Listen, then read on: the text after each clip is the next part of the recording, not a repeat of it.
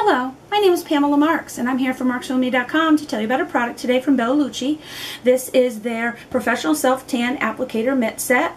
If you've ever done at-home self-tanning with a tanning lotion, you know that it can leave your skin kind of orangey and it just really gets in the middle of your fingers and around your fingernails, and using a mitt is one way of keeping that from getting on your hands so you don't have the telltale signs of using at-home tanning solution. I'm more of a I like to be in the sun, but I get heat stroke very easily. So for me to get a tan, it doesn't happen very often, except for usually on my arms when I'm driving. Other than that, I really don't tan. So having a product like a self-tanner or a tan booster helps me out a lot. And to be able to put that on, you're just going to stick your hands in the mitts and put your cream on your mitt, and then you're going to be able to smooth it on in a nice even fashion, in a smooth fashion. It's not going to be streaky from going in between your fingers. It's just going to be on this nice soft mitt. It does have little hangers to hang them with.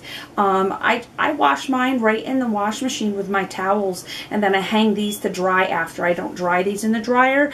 You might be able to, but I just hang them to dry. And then what I really like, I do not tan my face or put a tanner on my face. But this is a cute little product. If you do that, you just put your cream on and you could do your face as well. Some people do bronzer and different things like that. I am pretty sure you could use that for this as well and just give those a wash after.